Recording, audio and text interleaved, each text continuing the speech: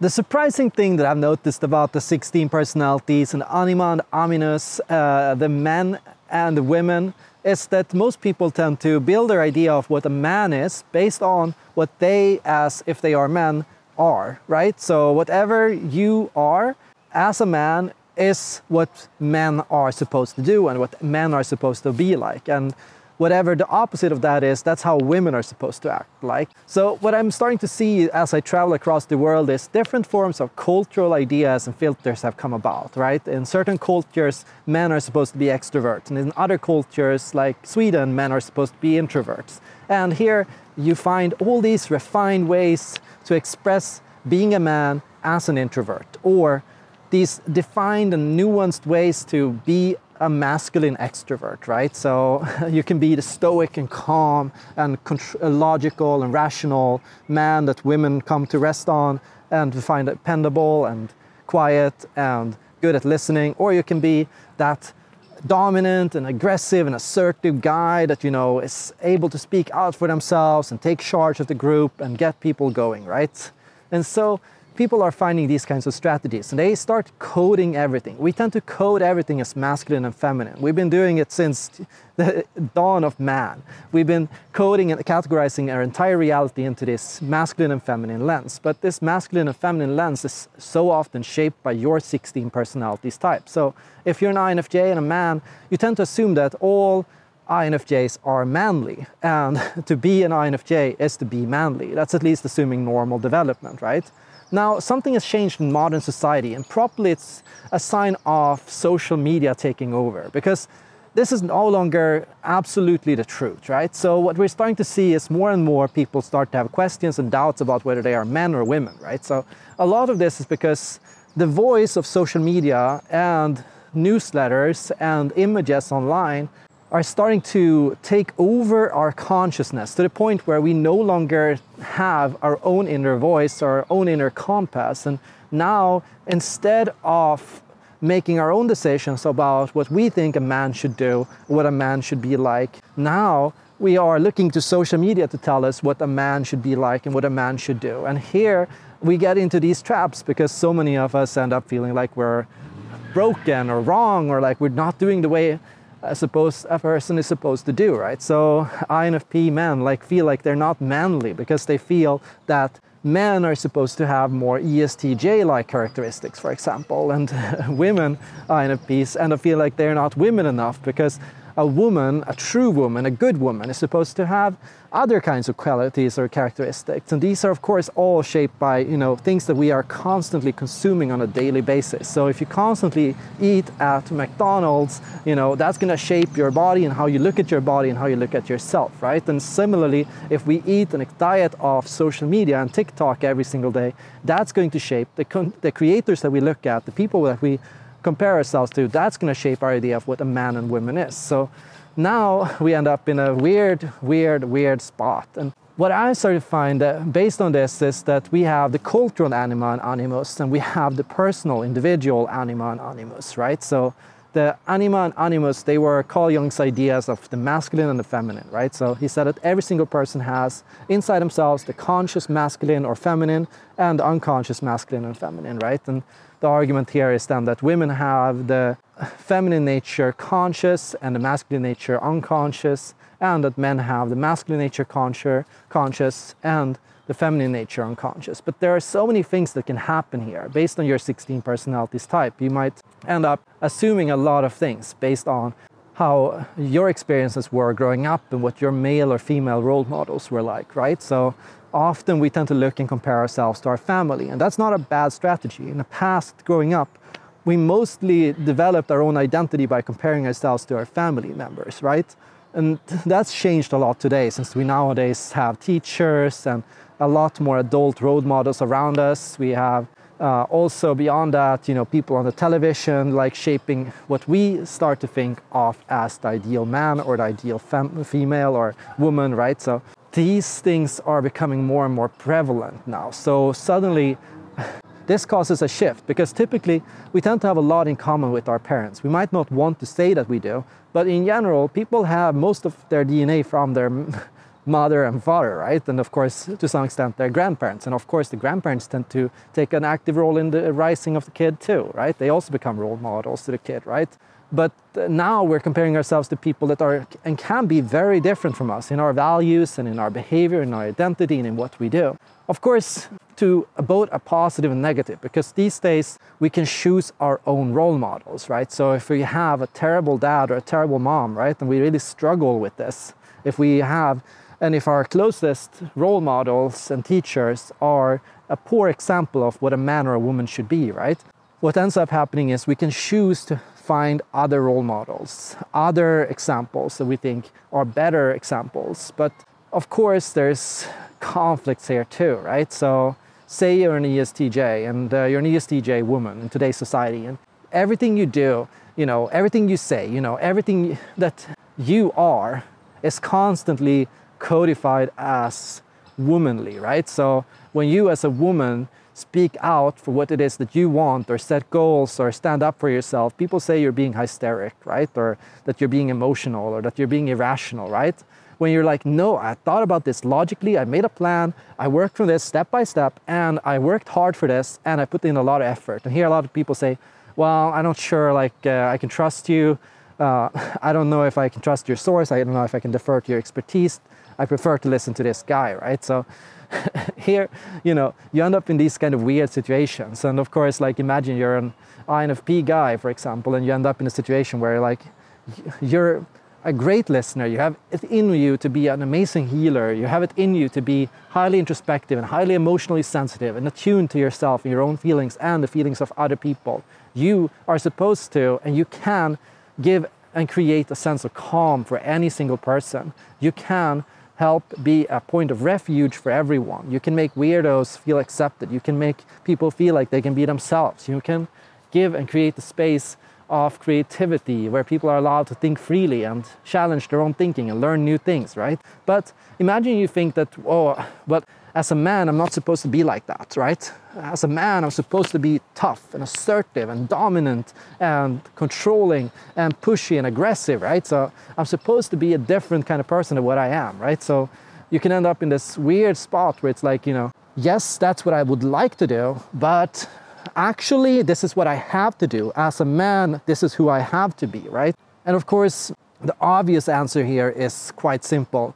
You have to get in touch with your own inner voice, right? Because the truth is, you can't change biological reality to an extent, right? So you can definitely question social stereotypes around being a man or being a woman, but you can't change this biological reality, the fact that you were born with an XY or an XX chromosome, right? So that's something that is your medical reality, right? So that means you need a different form of medicine. That means you have a different experience with your sexuality and your body and with how your body develops and all those things, right? And that's the tough part, right? Because, what we have to do, what I think would be the ideal would be if everyone were allowed to define and create their own version of masculinity or femininity. Imagine we could see, the female scientist as, such a person, because she's a female and because she's a scientist, she is a female scientist, right? And because he's a male and he's a scientist, he's a male scientist, right? Imagine we could do that. Imagine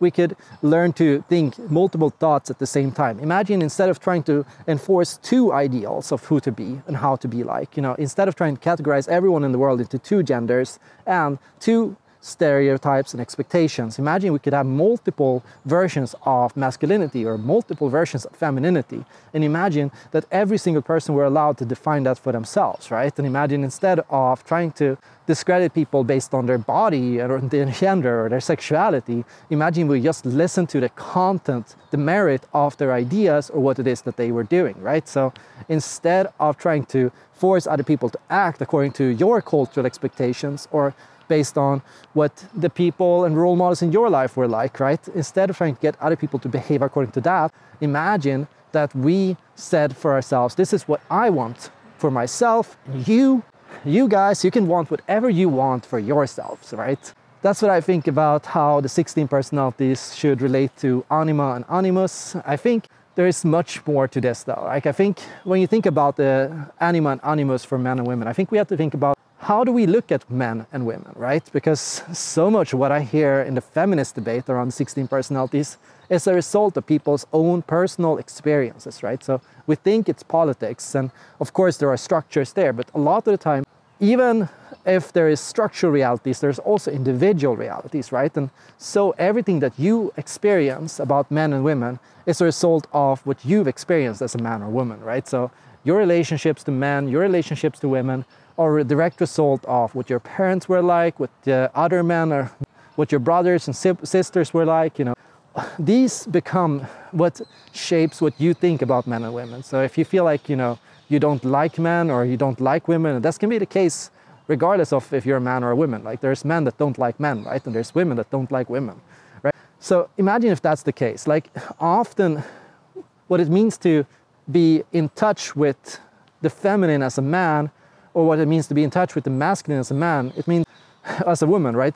It means that you've learned to develop a positive relationship to men. You've learned to find men and male role models that you find inspiring and worthwhile and cool and fascinating. And you've learned to find, of course, on the other end, feminine role models that you find fascinating and interesting, you know, regardless of what it is that they're talking about. They can be biologists like Helen Fisher, or they can be, you know, people like Marie-Louise from France, who is responsible for a lot of my understanding of Carl Jung today, right?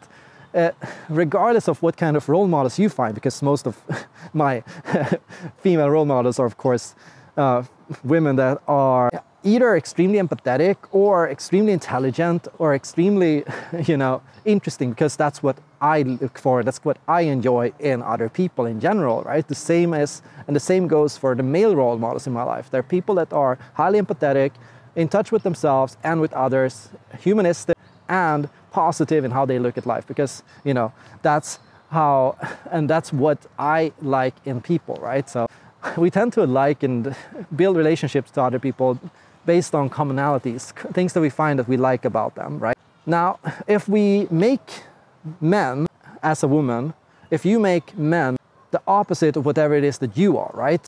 And imagine then that you had a bad male role model in your life, like maybe you didn't like your father, or you had brothers in your life that, or bullies in your life that you didn't really like, you know, and this caused you to look bad at men, like it caused you to really struggle with men and feeling safe around men and feeling like you could be yourself around men, like, and also those things, right? So imagine that happened, right? Well, what can end up happening is, say you're an INFJ girl, you might end up feeling like ESTP men suck, right? And you might feel like all men are like ESTPs, and you might end up feeling like, you know, everyone that behaves like an ESTP is behaving like a man, and you might end up also associating that ESTP personnel type with a level of toxicity or unhealthiness, even though this is just a normal way to be and a natural and positive way of thinking about and approaching the world.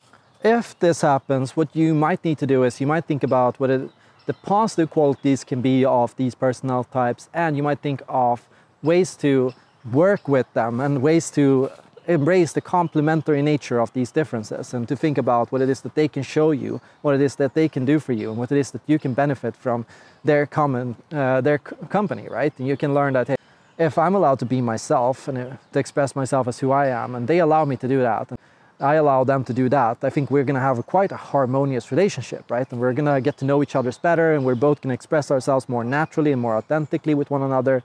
And as a result of that, there's going to be a much stronger possibility for connection, right? That's the ideal I think everyone has to think about, right? You have to think about what is your opposite personality type, and to which extent do you attribute that to being masculine or being feminine, and how do you identify and how do you define masculinity and femininity for yourself, and how do you relate to these qualities? And then you have to flip it and think about, instead of you have a negative idea of these things, or if you have an overly positive or idealized version of this, you have to think about, you know, what is this person as a human being, you know, flaws and strengths as a whole package, right? Because it can also be the case that we idealize the feminine or idealize the masculine. Like a lot of people look to the feminine as the most perfect, ideal way for everyone to be, and feel like everyone should be like that. And some people look at men as the ideal, like how everyone should be and how everyone should act and how everyone should think. Or perhaps they feel like, you know, the only people that are worth my time are other men. The only people I would ever listen to, the only people I would ever consider, the only people who I would ever empathize with are other men, right?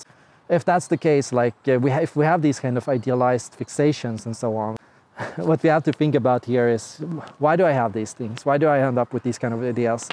And what brought this up inside me, and what can I do to strive to a more objective way of looking at it? Because if we idealize something, of course, that's also going to mean we're going to be more likely to be manipulated, right? So we're going to be more sensitive to masculine coded advertising. We're going to be more likely to spend money on people just because they are, and the products are promoted by men.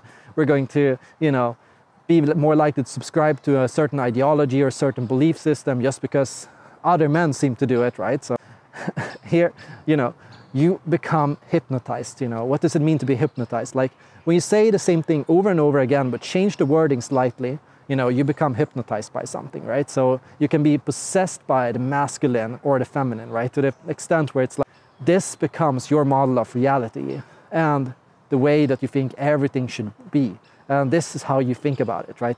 Men should dominate and rule the world. Men should decide how we feel about everything. Men should decide how we all think about the world, right?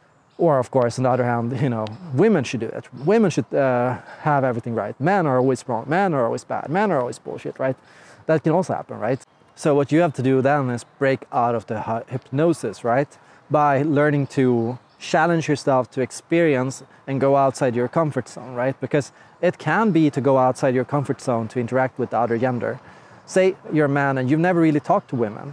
You never really interacted with women besides perhaps your mom, or perhaps in a relationship setting or on a sexual basis, you know, to get laid or to, you know, meet your date or partner, right? And so you don't know what to talk about, you know. How do I interact with a woman? What do I say to her? What do I do with her? Like, does a woman want, and how does a woman think about the world, right? And if you don't understand this, right? If you don't know this, it's going to be very hard to empathize with women too. So if a woman says, you know, I've had a bad experience or something bad has happened, there's going to be a chance that you don't listen, you don't believe it, you don't understand it. Why? Because you don't understand how she talks, you don't understand her language, you haven't come to understand who she is. And you know, this is hilarious in its own way. Well, it's of course sad, but it's also hilarious in its own way because, you know, ultimately women are just human, right? We're both human, both genders are ultimately human, right? So gender is certainly an important aspect of who we are, but it's just one chromosome, right? So still, there is a lot more chromosomes to go. There's a lot more to have in common, a lot more to understand, a lot more to connect on than just gender, right? So when we subscribe to this genderified model of reality where everything can be divided into men and women, and where all men are supposed to be one way and all women are supposed to be one way, right? When we have this model of reality, it's very different from the 16 personalities model of reality, because the 16 personalities model of reality suggests there's 16 ways to be, right? And of course, it's a number. It allows for a lot more variety. It allows for a lot more nuance. It allows people to express and experience who they are, because suddenly you can be an INTP and a woman and you can find like that's groundbreaking and that's revolutionary for you. Or as an INTJ woman, like, you might feel like, wow, that explains why some people don't think I'm manly enough, or why I don't feel like I fit in with the masculine or like with the feminine ideal, because, you know, as a woman, I'm supposed to be, in my culture, where I grew up, as a woman, I'm supposed to be more emotional, right? Well, actually, I think in the Netherlands, I think women are supposed to be a little bit more ISTJ-ish, right? So actually in the Netherlands, you'd do just fine. You'd feel like you were quite a woman, right? In your own way, because of who you are, right? So that's the weird thing about the cultural aspect of it. When you go outside this two-ified model and you go to the 16 personalities, definitely it's eye-opening to realize that, well, actually there's many other ways to be than just these two ways, right? So often when I talk about people that don't know personality psychology, they say, oh, it's such a man thing to say. It's such a man thing to do, Eric. You know, that's such a guy thing, right? It's typical. Yeah, men are always like that. Yeah, guys are, you guys, you know, you're just like this, right? So whenever I talk to people that don't know their personality psychology, you know, they don't believe in astrology, they don't believe in the 16 personalities, they don't believe in personality psychology, but they believe that the entire world can be divided into two kinds of people, men and women, and that everything that you do as a man is manly and everything women do is womanly, right? Don't you see the ridiculousness of that?